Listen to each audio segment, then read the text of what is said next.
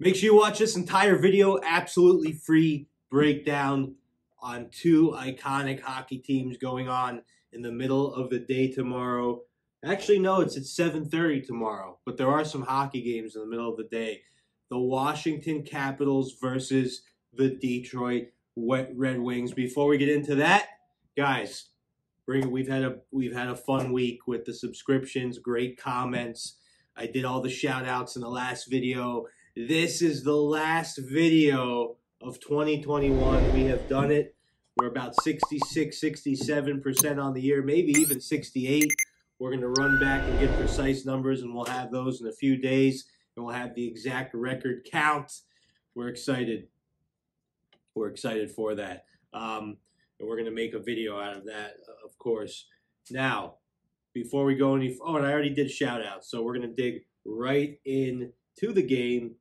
Before we do that, just want to thank everybody on a great year. Keep watching. Let's make and by the way, the comment crew really only started in the second half of this year. I feel like it started when I was sick in like July. That's when the comment crew really started to form. You guys rallied around me, and we're still here cranking. And we were only 59% in July when I was sick, and that just goes to show you how crappy we were doing at baseball. Not crappy, but just below average at baseball. And it goes to show you how we've been doing since then, way above average. Because to go from 59 to 67, you're going like over 70 in those. So yeah, good stuff. Let's break down a hockey game. We don't do that all the time, very often. This is a 7:30 p.m. Eastern time game. The Capitals are 19-6-7. They sit in first place in the Metropolitan Division. The Red Wings are 15-13-3. They sit in fourth place in the Atlantic Division. These two teams met back on November 11th. Washington won 2-0. They're a good team. The line set at Washington minus 135 with a total of 5.5 goals.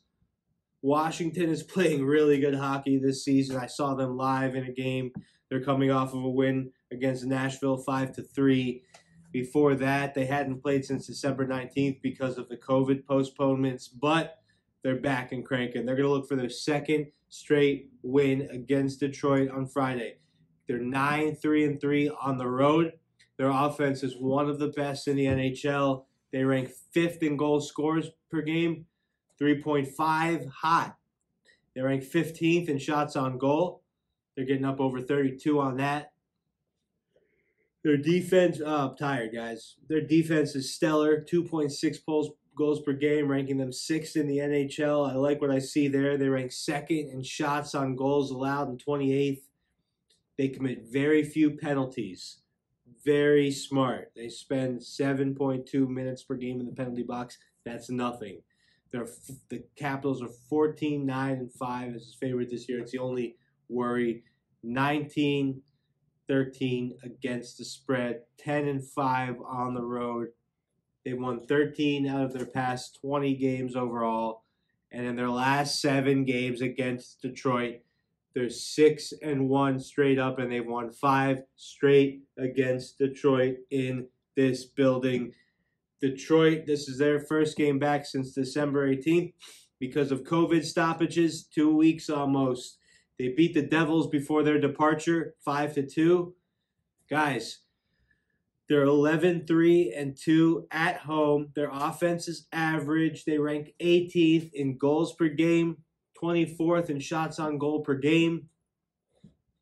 Defense is subpar. That's being nice. They're giving up 3.4 per game. 33.5 shots on goal is what they're giving up. They're a dog. As a dog, they're 7-14-2, 13-18 overall against spread. They're not very good. They play well at home, but they don't play Washington well at home. They're 2-4 straight up in the last 6. They're not playing good hockey. The Capitals are going to put up a lot of shots. They're going to score goals. Their offense is going to have their way with this Detroit defense. Washington's one of the top teams in hockey, ladies and gents. They've owned Detroit We're taking Washington on the money line, baby. Clock it. They're going to get their 6th straight win in Detroit and hang on to first place in their division. I love you guys. I will see you tomorrow for more bowl game breakdowns, and that'll be 2022. Happy New Year.